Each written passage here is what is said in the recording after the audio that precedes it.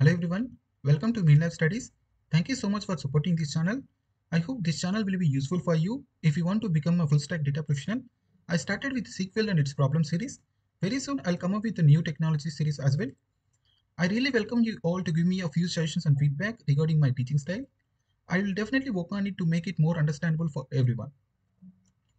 In this video, I'm going to share with you a very important information regarding a database tool. Everyone call it as universal database tool, that is DBeaver. The reason behind I'm sharing this information because of most of my audience are not even aware about this database.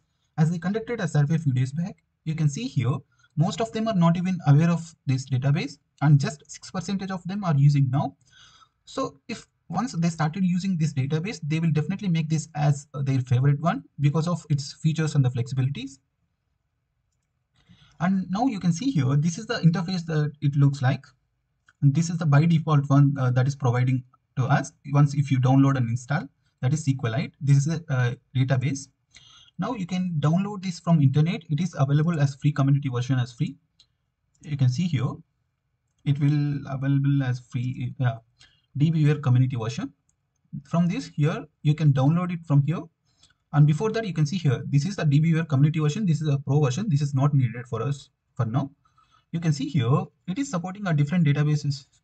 You can see here, basic supports for relational databases. See here, it is supporting MySQL, SQL Server, Postgres, and other also. If you click on others, you can see here, how many are they supporting? See, supporting databases. See, Athena, Apache, Calcit, Avid, Avatica, see Apache Derby, Apache Drill. See here, all of them. See, all this will be supported in this one, right? Postgres, right? Oracle, all of them will be supported in this one. Okay. Now, if you want, you can download it from here. Either if you are using a Windows or Mac, you can choose any one. Windows, because mine is in Windows. So it will ask for locations and desktop.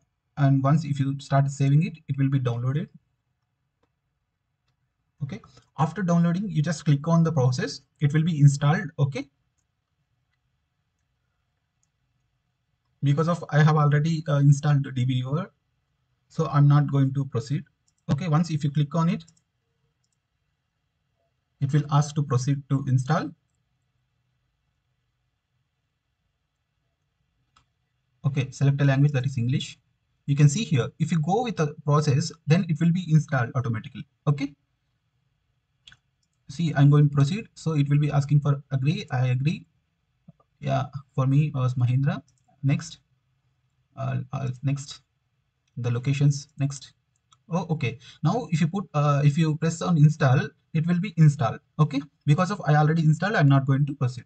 Right. Now if you see here, this is the interface looks like. After you install, by default, you will get a database that is by default database SQLite, right? This is a database directly. In this database, we have different tables. Okay, the interface looks like this, where you are going to write a SQL queries. Okay, and also one more thing here. Here you can see here connection symbol. If you press on this one, you can able to see a lot of databases, right? Okay, this is SQLite. By default, you will get this, right? Now here, Postgres, SQL Server, MariaDB, MySQL, Oracle, Hive, Apache, Azure SQL Database. Okay. Next, see many of them. Whatever you want to connect with, you can connect with from this one. You can see all of them, right?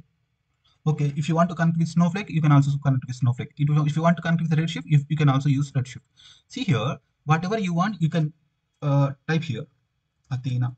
See here, you're getting Athena. That is service from AWS, right? Okay. If you want Redshift, that we have already seen, right? Redshift. Okay. If you want to Azure services, you can connect with Azure Server, Azure SQL Server. Okay. Whatever you want to connect with, you can just click on it, press enter. See, it will ask some credentials. Just enter right credential and then finish. It will be giving. It will be enter into that particular database. Okay. Now, if you want to connect with SQL Server also, you can connect with SQL Server. See here, I'm clicking on SQL Server, pressing next. It will be asking for credentials, username and password. right? And then if you press on finish, it will be getting into that particular server in SQL Server, right? So likewise, you can connect with any number of databases at a single interface. From this interface, you are going to get many. See here, this is one. Next again, you will get another server. This is a database. Okay. Likewise, you will get many of them. If you connect whatever you want to connect, all of them will be placed here. Okay.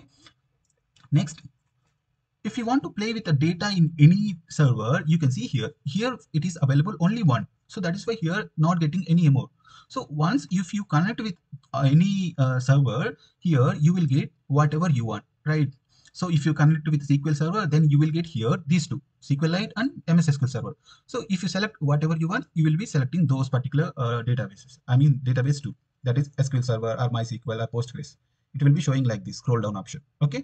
And this option is for schema, and mean for particular which database that you want to connect with, or schema which you want to connect with. Okay. Likewise, you are going to have this one interface. And one more thing here, if you see here in file, this all option will be same in all. Okay. Next, see, these are the connections. Whatever you want to connect with, you can connect with. The flexibility, here for most of data engineers are going to work on premises and in cloud, right? For example, they are using SSMS as on-premise, and they are going to migrate the data into Redshift as data warehouse. Then they have to use both cloud and this on-premise, right? So therefore, if you started working on multiple databases, that will be different interfaces, right? So if you connect those two from here, that is SQL Server and whatever that is Redshift, then you will get here SQL Server and Redshift, right? So with the same interface, you are going to play with both, that is SQL Server and Redshift, right? Now, if you get into this, you can see here we have different types of tables, right?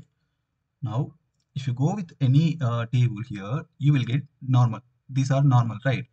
So another features are few more features that you can see here. We have create. This is just a simple feature, right?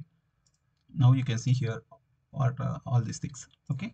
Now one more thing. Next, you can see a view diagram, that is entity relation diagram, right? So this is a table, and this table we have different columns. With this table, there is any connection with another table or not, right? This is the album table, right? So there is a connection between a track and artist and album, right? So on the basis of, see here, which one, that is from album to track, there is a album ID connection. Okay. Now if you see here, there is a artist ID, so you can use, I mean, you can able to understand directly. Okay. Next, I mean, these features are also available in other databases as well.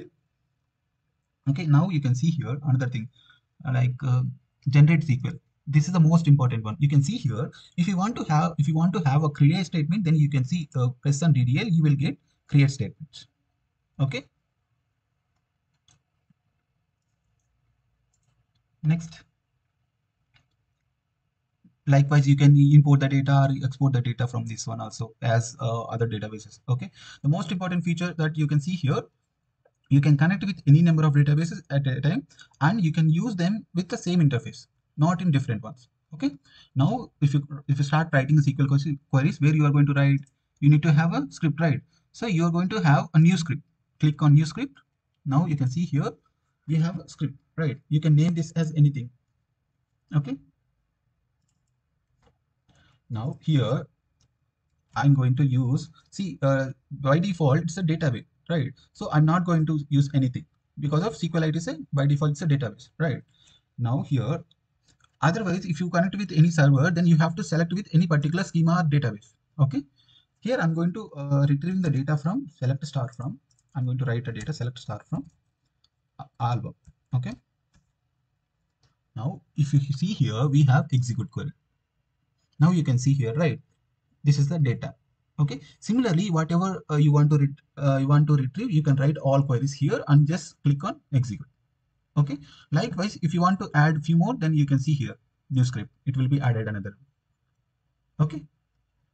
I hope you understand this one. Just briefing about this database. Okay. Once if you start using this database, it will definitely helpful for you.